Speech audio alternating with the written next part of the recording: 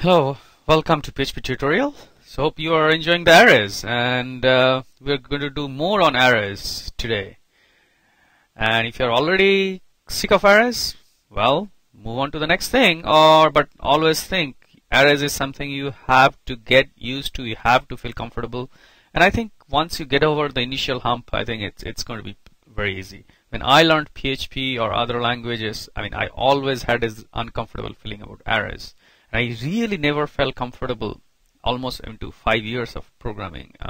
But then I had my enlightening moment and one day, and then after that, and everything was happily ever after when it comes to arrays. So anyway, let me get started. So arrays. So now we discussed about numeric arrays, associative arrays, and today we're going to discuss about multidimensional arrays. So what are multidimensional? Well, as the name suggests, you can do multiple levels or hierarchy. So here, what do you have here? This is us. There's hardly any hierarchy, or you can say this is like a one level hierarchy. So now let's think if we have to store an array, the different, not only the prices of cars, but also the maybe the location, the type, if it's sedan or if it's two-door types, and all these things, right? And for that we need multi-dimensional array. So let's start. So let's say again, for all the car lovers out there, I'm going to listen to you and I'm going to define a big cars multi-dimensional array. So we say cars array, and then we put our famous bracket, and then we close it, and then we start with our name. Let's say we say Honda, and then we're going to watch the syntax.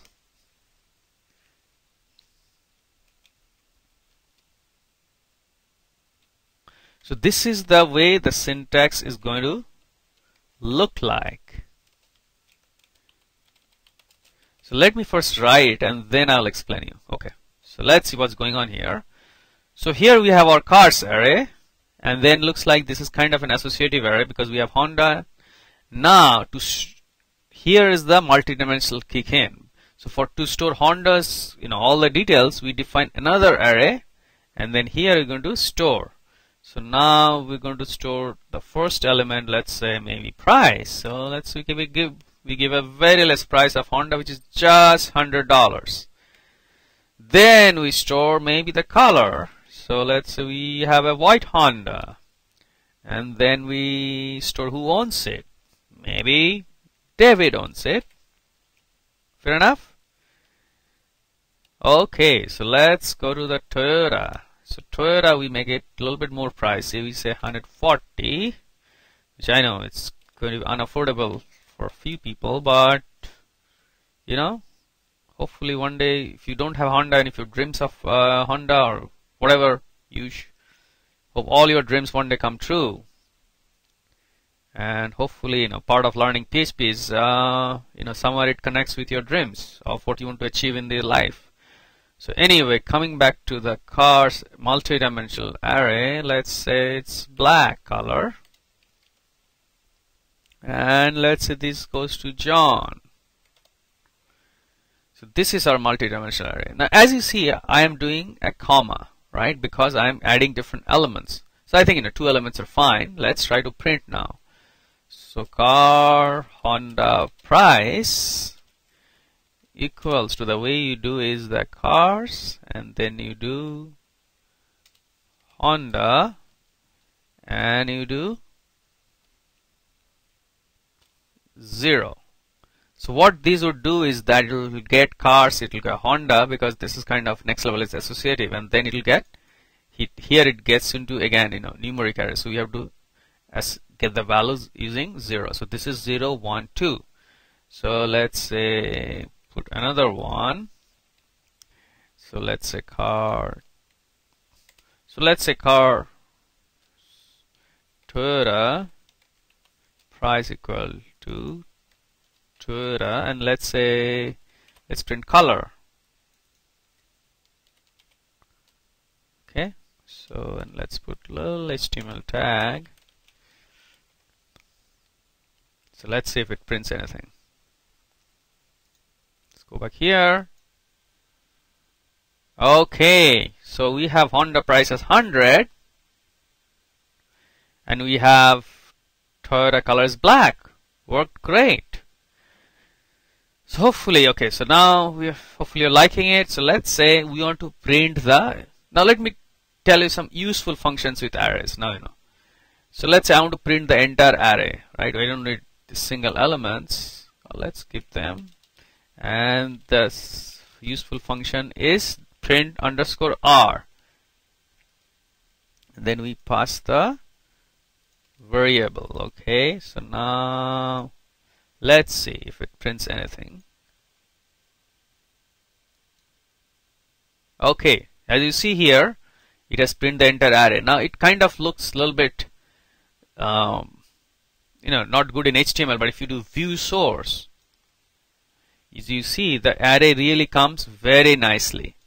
Now why is it why do you do that? So this is because, let's say you are writing a big program and you're building arrays, you're pushing elements to the arrays and you're appending and all this thing, then sometimes you want to print your array, and then if you print it in command line,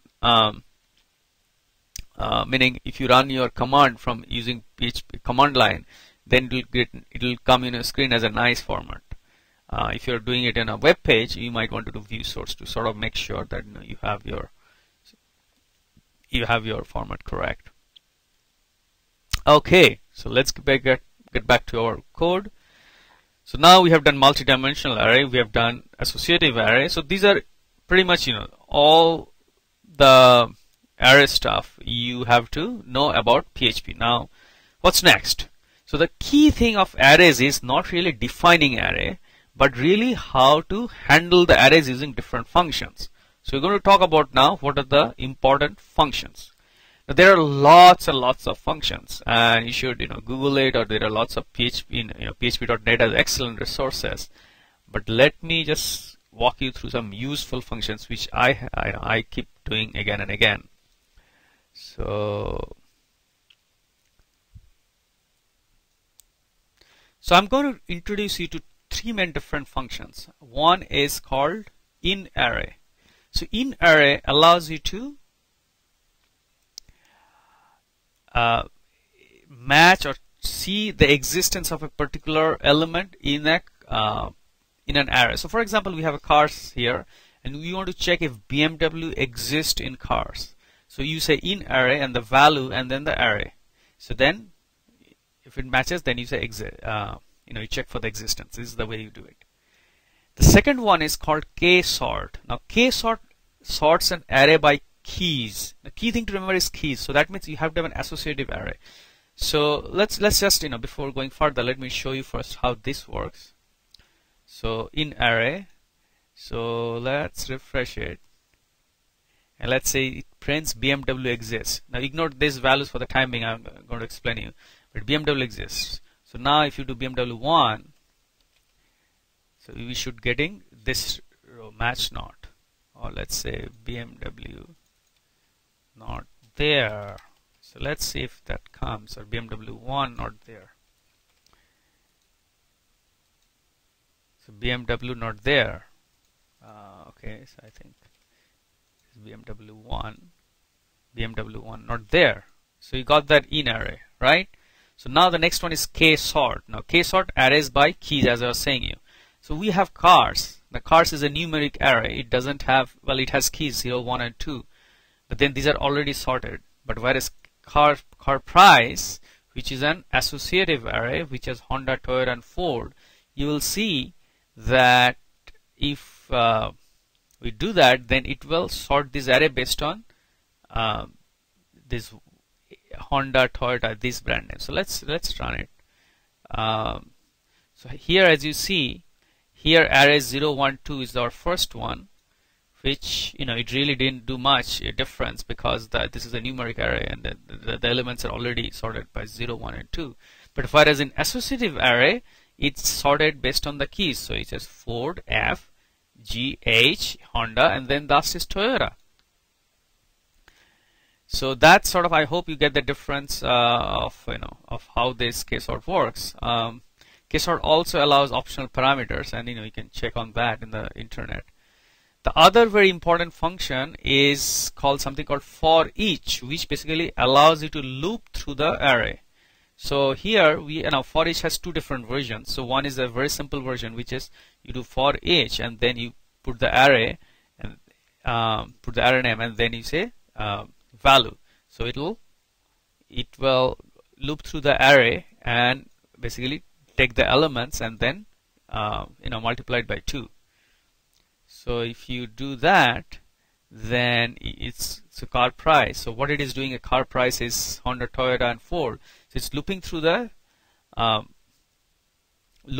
array and then basically printing out each of the values. Now if you see, right, we are not saying the value for what, this value for what car. So that if you want to print that, there is another version of for each which basically is a key value pair. What we are saying is that, let's listen carefully. This is our array.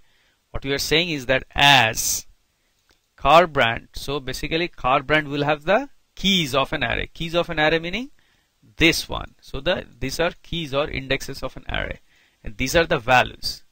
So the value would be stored here. So that's what it is coming here. So make equal to 4. So it is storing the, you can say the ID or the label, or basically it's a key value. So the way we say in programming world is that we say key value pair. So it's this one is keep storing the key and this is storing the value, and this is sort of the syntax. So anywhere, anytime you want to go through loop through an associative array and you want to have a control on the keys, then you have to do for each with a key value pair. If you don't care about the keys, you just do regular for each. So those are the useful functions, and there are a lot more functions on arrays. So check in PHP.net or whichever is your favorite PHP website. But I hope you got a good overview of the arrays, and I hope you are now, you love arrays. Thank you, and hope to see you again in our next PHP tutorial. Bye.